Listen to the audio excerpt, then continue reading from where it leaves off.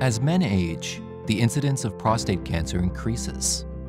Prostate cancer develops when abnormal cells form and grow in the prostate gland.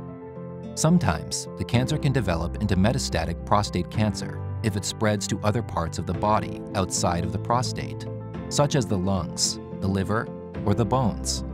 There are several treatment options available, but researchers are continuing to try and develop more effective therapies. If the prostate cancer continues to progress, a treatment option often leads to removal of the prostate itself through medical means or surgery. A new therapy, 177-lutetium PSMA-INT, is being investigated for patients with metastatic castration-resistant prostate cancer as part of the ECLIPSE clinical trial. The therapy functions by targeting PSMA, a protein molecule that is found on the membrane of prostate cancer cells.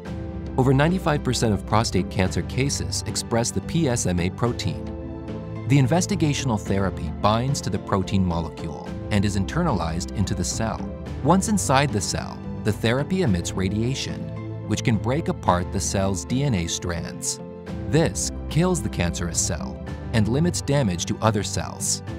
There is always risk associated with a radioactive medicine, and those risks should always be weighed against the potential benefits of the medicine. As part of the ECLIPSE clinical trial, the therapy's efficacy and safety will be compared with standard of care hormone therapy, with the hope to provide better therapies for patients with metastatic prostate cancer.